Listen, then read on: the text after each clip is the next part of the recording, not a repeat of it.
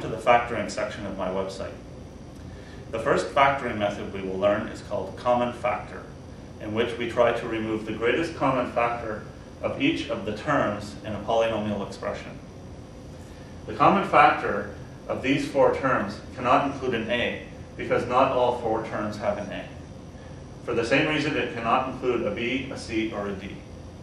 It's going to include an x because we see that all four terms have an x.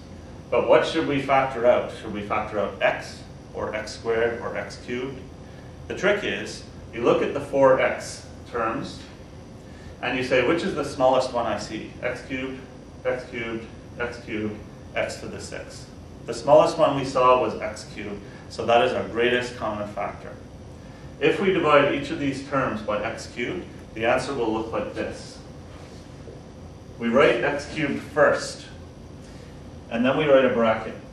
What will go in the bracket is the expression that, when multiplied by x cubed, would give us this expression. Ax cubed divided by x cubed is a. Negative bx cubed divided by x cubed is negative b. Cx cubed divided by x cubed is c.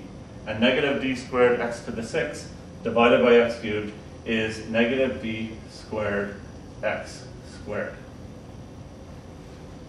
We can verify if we factored correctly simply by multiplying the two factors. If we multiply them by each other and we get the original question, it means we did it right. Let's do a few more examples. In this example, all four of the terms have an x. But not all four terms have a y, and not all four terms have a number like 6, 9, or 12. So the only thing we can take out is going to be something including an x. We have x, x squared, x, and x. The smallest x we see is x, so that is our largest common factor. We will divide everything in this expression by x and write the answer inside the bracket. xy divided by x is y. Negative 6x squared y squared divided by x is negative 6xy squared. 9xy cubed divided by x is 9y cubed. And negative 12x divided by x is negative 12. Again, if we multiply the x by the contents of the bracket, we should get this original question to verify our answer. In this third expression, we have an a cubed, and an a. The smallest one we saw was an a, so we're going to factor out an a. But we also have x squared, and x cubed. We can take out more. The smallest that we saw in the x's was x squared. We can take out a x squared. Ax squared divided by ax squared, remember, is equal to 1. You have to write the 1. A cubed x squared divided by ax squared is equal to a squared. Negative ax cubed divided by ax squared is equal to negative x. If we multiply ax squared by this expression, we get our original question, so we must have done it right.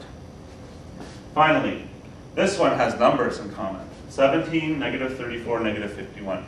The greatest common factor of 17, 34, and 51 is 17. So we will take out a 17. We have a's in all three expressions. We have a squared, a cubed. The smallest is a, so that's our greatest factor. We have x squared, x cubed, x to the 4. We have x's in all three terms, so we can take out something with an x. The smallest of them is x squared, so that will be part of our greatest common factor. 17ax squared divided by 17ax squared is 1. Negative 34a squared x cubed divided by 17ax squared is minus 2ax. Negative 51a cubed x to the 4 divided by 17ax squared is minus 3a squared x squared. And again, you can verify, with all factoring, you can verify by multiplying your factors together to get the original question.